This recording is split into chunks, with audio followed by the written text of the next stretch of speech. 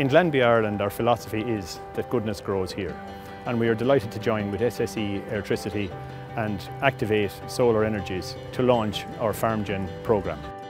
As the largest provider of green energy on the island of Ireland, renewable energy really is at the heart of what we do, and that's why we are so delighted to be collaborating with Glanbia in offering a low-cost renewable energy solution to their farmers.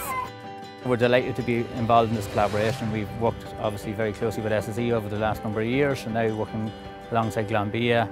There's a lot of common ground. It'll be fantastic to see the rollout of this. I think it's going to be very successful for all parties, and especially for the farmer, for the end user. This is a perfect fit with the government's own climate action plan and ambition.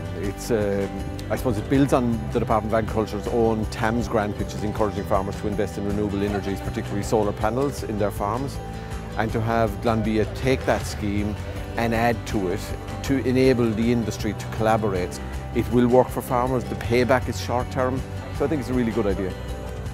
FarmGen is the first economically attractive renewable solar energy solution for our farmers, our customers and our employees. Through this package we can empower our farmers to grow their enterprises and to do this in harmony with the environment, both for this generation and for future generations.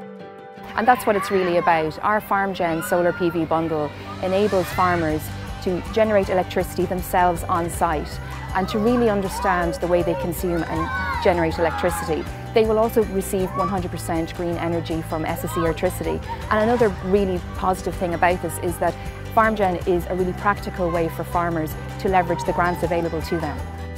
This is in essence a success story because of the partnership that's at its heart. Glanbia is a global player in the food industry, which is obviously built on the endeavour of farmers, so that partnership. But then bringing in expertise in the renewable energy field, that's closing the circle in terms of the knowledge required to drive the sustainability credentials on farm. And I think that's a really positive story.